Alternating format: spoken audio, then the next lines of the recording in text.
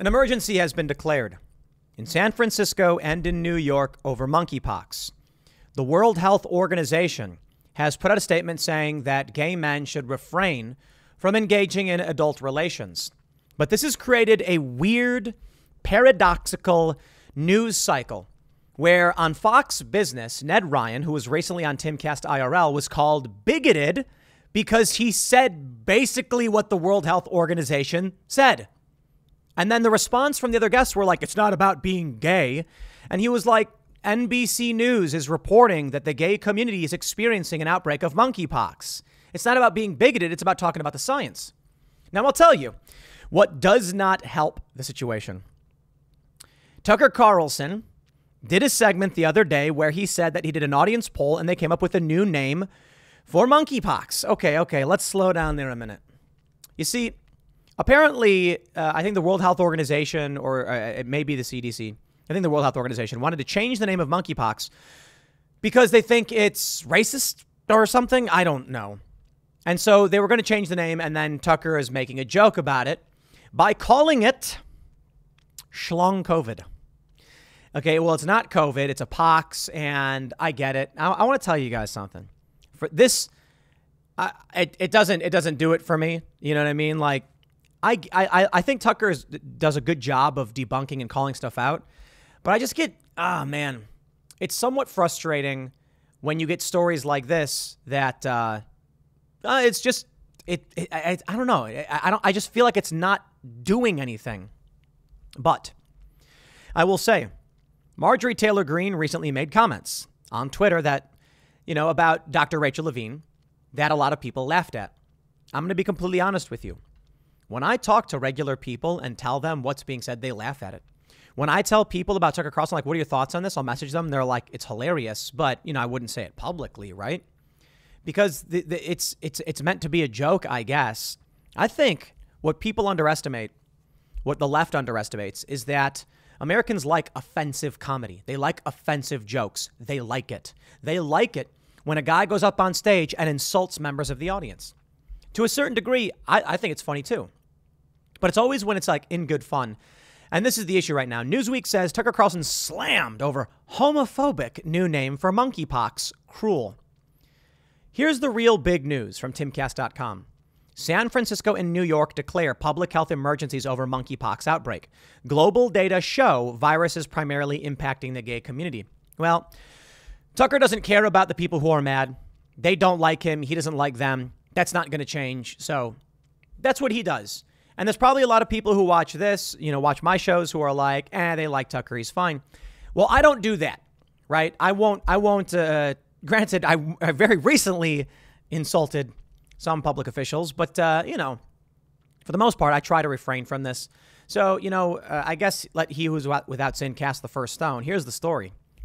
Tucker Carlson has been accused of homophobia and being cruel after joking about changing the name of monkeypox. On his Thursday night show, the Fox News host joked that the decision to change the name of the disease as cases continue to be concentrated among the gay community. In early June, a group of scientists, many based in Africa, issued a position paper calling for a name change for the disease to avoid the negative impact it was having on people from different communities. Hold on there a minute. What? Okay, wait. They said, quote, "We propose a novel classification of MPXV, monkeypox virus, that is non-discriminatory and non-stigmatizing and aligned with best practices in naming of infectious diseases in a way that minimizes unnecessary negative impacts on nations, geographic regions, economies, and people, and that consider the evolution and the spread of the virus." Monkeypox got named because it was first isolated in monkeys. What are you saying? This is the problem with these people. They're like, Tucker Carlson's being homophobic, man. And it's like, dude, these people are associating monkey, the word monkey, with giving it racial connotations. That's insane. Monkeys exist. It's the craziest thing because we put out we had that shirt. We have the shirt, I am a gorilla. And there were people tweeting that it was racist to be like, I'm like, dude, it's a meme about a book. It has nothing to do with race. If you look at monkeys and gorillas and think racial things, you are racist. And that's what it is, isn't it? It's crazy to me. Carlson also shared a clip from his show on his Twitter page. where he said that due to a popular vote following a poll, monkeypox will now be known as SCHLONG COVID. Monkeypox is about the coolest name for a disease. Can't come today. I've got the monkey, Carlson said. Okay. But they're changing the name because of racism or something. Well, for once, we don't know who they are, and we're not going to allow it. We are going to change the name this time. We're going to do it with the public's help because democracy is real. So we had a vote. There was no ballot harvesting. You can trust our vote. You can trust our counting. And the new name for monkeypox is now officially, and we are declaring it SCHLONG COVID. That won our audience election result with about 40% of the votes. So let Rochelle Walensky at the CDC know. I'm curious, like, what is this Adam Schifffelis, Hunter Hives, midterm variant? What does this solve? You know, this is the thing that really gets me. When Tucker Carlson says something like this, like, I guess a lot of people find it funny. His audience enjoys it. I'm sure, like I mentioned, there are people who watch my show probably enjoy it too. And my attitude's just like, dude, I am trying so hard to create the rational space where regular people can be pulled out of the cult. This is a weapon against that. Now, I suppose you could argue that we often say we're having fun, we're laughing, but this comes at the expense of others, or at least it could be perceived that way.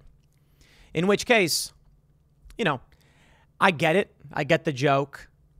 I know a lot of people are laughing at it. It is what it is, man. In response to Carlson, journalist Maria de Los Angeles tweeted, Tucker Carlson, SCHLONG COVID, not only sophomoric and unbelievably cruel, it's also not original. And to prevent COVID-related erectile dysfunction, add to prevent COVID-related erectile dysfunction in 2021. Oh, no. SCHLONG COVID was already used because people got ED from COVID.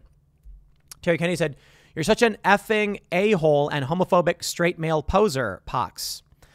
Dude, I just don't, whatever. I'll admit that Marjorie Taylor Greene's tweet, I think, was over the top, and we all kind of laughed. Like, you know, we had Jamie Kilstein on the show, and he was like, how do you take something so reasonable and turn it into that? And so Marjorie tweeted about Dr. Rachel Levine, and the point was like, saying something like we shouldn't be giving children sex change operations, I think most people, the overwhelming majority, would probably agree with. And then Marjorie Taylor Greene tweeted something that offended a lot of people. And it was silly, but it did bring attention to it. And I suppose the issue here is no one who hates Tucker is going to like him if he's a reasonable person. So he's going to keep on being Tucker. It is what it is. I don't know what else to say. I mean, I guess the people who like it, the people who don't, and they're never going to like each other. Maybe that's pessimistic. That's why I try to avoid that, at least for the most part. I'm not perfect. You know, here's the real big breaking news. The reality is monkeypox is spreading among the gay community. That is not to dig at them for being gay, but I don't care if you're gay, straight, or whatever. If you are promiscuous and spreading diseases, there is something to be said about your responsibility for what's happening. And the problem is, you had Ned Ryan go on Fox Business with Kennedy, and he basically said, stop going to gay orgies. This is real. It's not meant to insult people for being gay. It's literally what they're publishing. In New York, to get the monkeypox vaccine, you have to be a gay man. You have to have engaged in relations with multiple anonymous individuals to qualify for the vaccine. And you have to not have it. Okay, well, look, there are these threads where they're like, stop preaching abstinence. It's not going to happen. And I'm just like, dude, there is monkeypox. The World Health Organization is saying you got to be responsible, but they're not. We get banned. We get attacked. We get insulted for calling that out. That's nuts. To see Fox get woker than the woke on this one, woker than NPR. NPR has run numerous stories about how monkeypox is impacting the gay community. You know, but Fox Business, timcast.com reports, San Francisco and New York State have now both declared health emergencies over breakouts of the monkeypox virus as cases climb and vaccines are limited.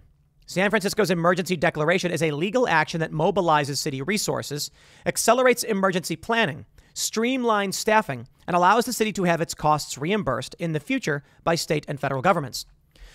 San Francisco showed during COVID that early action is essential for protecting public health. San Francisco Mayor London Breed said in a statement, "We know that this virus impacts everyone equally, but we also know that those in our LGBT community are at greater risk right now. Many people in our LGBTQ community are scared and frustrated. This local emergency will allow us to continue to support our most at risk while also better preparing for what's to come." They shut down churches. They made your children surround their desks with plastic and wear masks. The least they can say is, it's time to stop for a little bit. They did. New York, I believe it was New York City or maybe New York State, actually put out a PSA saying not to engage in relations. They said, stay fully clothed, be careful, no kissing, no cuddling. Here's what you can do, they said. But they're not doing anything hard and strict. And I think the issue is you can't. Monkeypox is spread through bodily fluids directly. So, people are going to have pustules all over their faces and hands or whatever. And people are going to avoid it. It's spreading because people are choosing to engage in relations. That's it. So shutting things down would be the same as a respiratory ailment. New York State's health commissioner also issued an emergency declaration on July 28th. Based on the ongoing spread of the virus, which has increased rapidly and affected primarily communities that identify as men who have sex with men, and the need for local jurisdictions to administer vaccines, I've declared monkeypox an imminent threat to public health through New York State. State Commissioner of Health, Dr. Mary T. Bassett, said in a statement. Currently, San Francisco has 261 confirmed cases. There are 700 reported cases in California. New York has 1,341 confirmed cases. Globally, there have been more than 21,000 confirmed cases, according to the latest data from the CDC.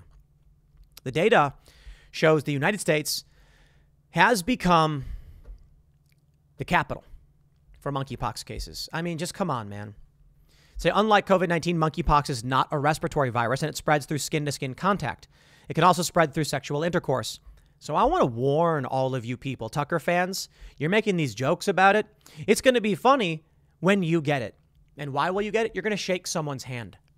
That's right. Someone's going to have a filthy hand. They're going to shake your hand. You're not going to wash your hands. You're going to get it. And then you're going to be like, and then everyone's going to point at you and be like, SCHLONG COVID much? What have you been doing? There are stories about children getting monkeypox. And the insinuation is that they're being abused. You need to understand, it could be from cuddling. It could be from spit. It could be from people just being dirty people and touching other people. It does spread that way. The reason it's spreading primarily among the gay community is because for a virus like this, intercourse contact in high volume is going to rapidly spread bodily fluids, to put it simply. But I'll tell you this, my friends, you want to come out and make these jokes, someone's going to shake your hand and you're going to regret it. As health experts have warned, monkeypox is primarily impacting the gay community. The New England Journal of Medicine published a study showing that around the world, 98% of people infected with monkeypox were gay or bi men. According to the data, 75% were white, 41% had HIV, and the median age was 38. Transmission was suspected to have occurred through sexual activity in 95% of those infected. The World Health Organization on July 27th recommended that gay and bi men limit their number of partners to protect themselves and help slow the spread of the virus. Okay. When Ned Ryan came out on Fox and said that, they called him a bigot. Dude, it's just so insane. San Francisco has announced that it will receive an additional 4,220 vaccines to treat the outbreak. The health department initially requested 35,000 vaccines, but has only received about 12,000. New York will have about 30,000 doses allocated for upstate and 80,000 for New York City. In addition to vaccination, officials are recommending ask your partners whether they have a rash or other symptoms. Avoid skin-to-skin contact with someone who has a rash or other monkeypox-related symptoms.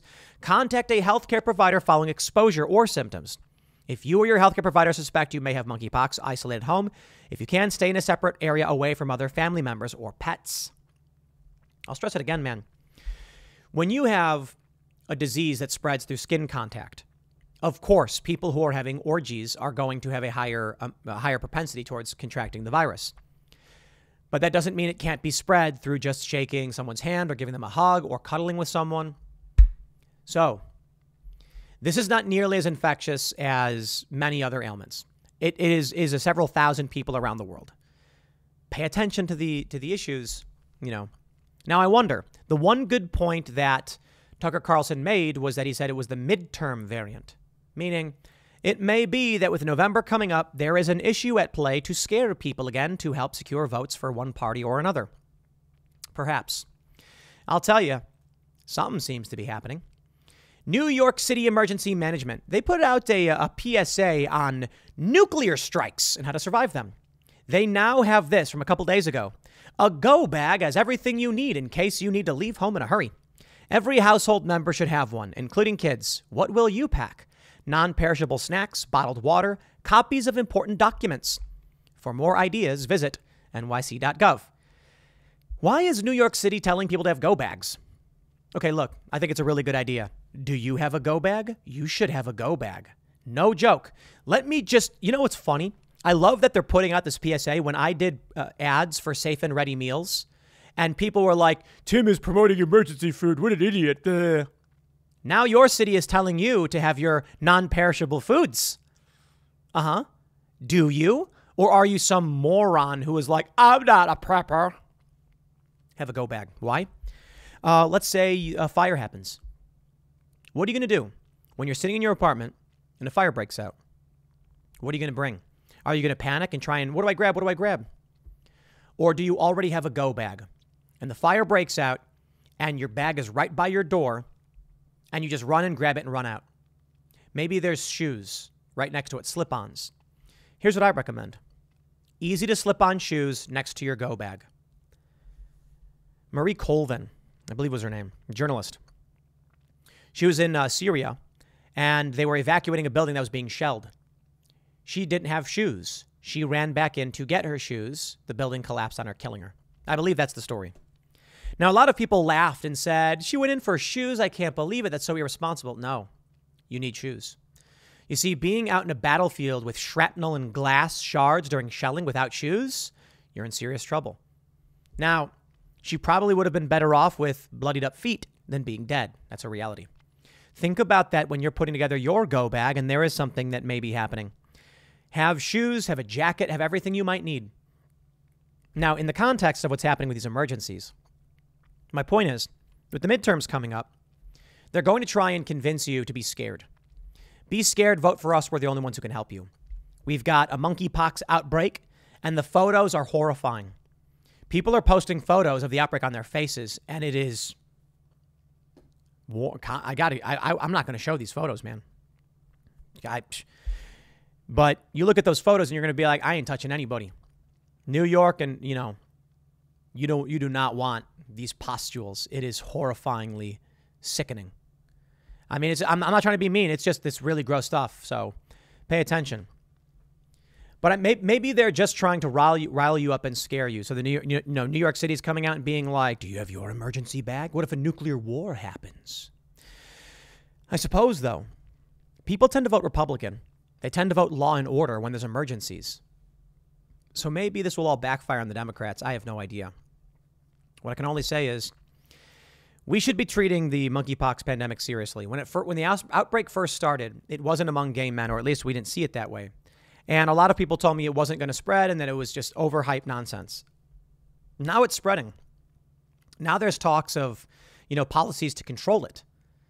I don't think they're going to lock you down over this because it's hard to spread, but they may put in place restrictions that can benefit them. And they may say this: we don't want a pandemic. To avoid that, the smart thing to do is universal mail-in voting. That's right. We don't want you going to a shared space where everyone's touching all of the things, and then that contact could result in monkeypox. You don't want monkeypox, do you? We need universal mail-in voting. It's the only way. That way it's safe. Because by the time the letter gets to you, it's not going to be contagious or infectious. And when you drop it in the mailbox, no one's got anything to worry about. But if you go to a polling booth, who knows who's touched it? Someone could sneeze or get bodily fluid somewhere and you can touch it and then it gets in your mouth and then you don't want monkeypox, do you? I mean, to be honest, kind of a fair point. Yeah, I don't want monkeypox. But I wonder, is the threat really as severe as they're saying it is? That's the question. With San Francisco and New York declaring emergencies, it may be fortuitous that an election is coming up. But it's still a ways away. So the question is, will it get worse? Unfortunately, I think the answer is yes, because we've already seen many of these men who've been infected say outright they will not stop.